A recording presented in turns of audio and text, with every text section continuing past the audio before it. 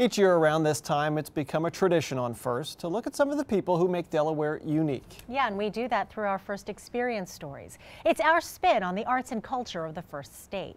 For the next half hour, Mark, Nichelle, and I will give you a unique tour around Delaware.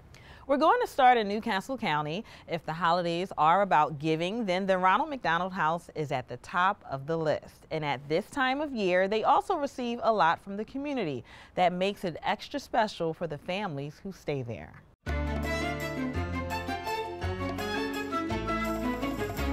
Ronald McDonald House opened its door 25 years ago. So we're here to provide a home away from home for families that need to leave their local community and seek out specialized pediatric medical care for their children. One of our biggest goals for the month of December is to get the house all ready for the holiday. It makes the kids feel like it's a fun place to be because there's so many different things to look for and find, and families enjoy it too. It kind of makes them feel like they're at home.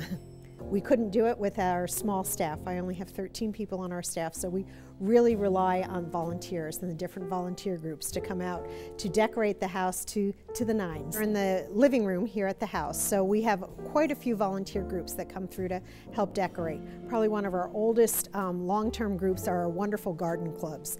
In the living room, there's a tree decorated by the Brandywine Garden Club, and it all has seed packets on it and beautiful ribbons, and so it's very lovely. And we have probably about 12 different trees that our garden clubs have decorated. This year we were very, very lucky. We had Macy's come out, and they also helped to decorate the house. And then another long-term group is our Department 56 Club.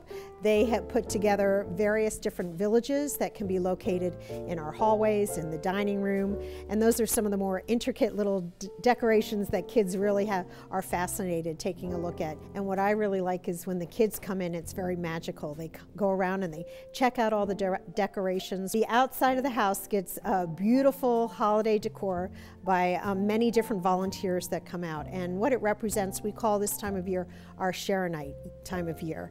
And we ask the community to contribute $15, which represents what we ask a family that's going to stay here, a $15 donation. So we ask the community to contribute $15 or more, and then we have volunteers that come out and string oodles and oodles of holiday lights outside. We raised about $100,000 during this campaign in the month of December, and every light that's hung on the outside of the house represents a $15 donation. So it's very comforting as all the families come into the house to see that overwhelming community support. So it is a festive array of displays, and we light our lights on December 15th. We have a big ceremony which the community is invited to be a part of, and we turn on the lights, and the lights stay on from December 15th through the new year.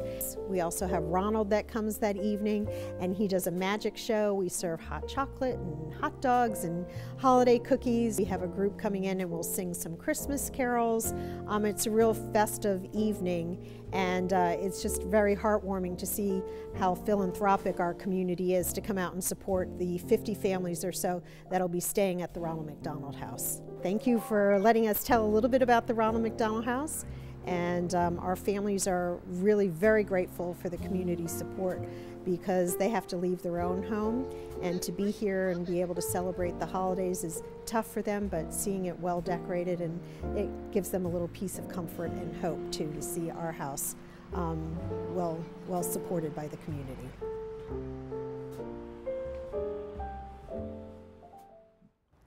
At any given time, there are about 50 families who will stay in the Ronald McDonald House. It is close affiliated with AI DuPont Hospital for Children and Christiana Care Hospital. If you want to know more about the Ronald McDonald House, go to rmde.org.